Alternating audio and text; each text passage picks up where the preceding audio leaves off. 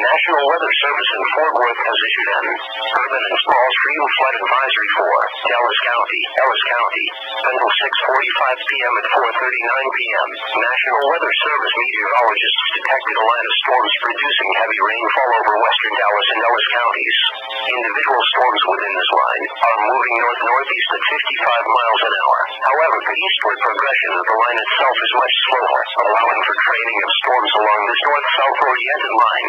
Heavy rain will lead to localized flooding problems, which will create travel problems, especially across Dallas County during rush hour traffic.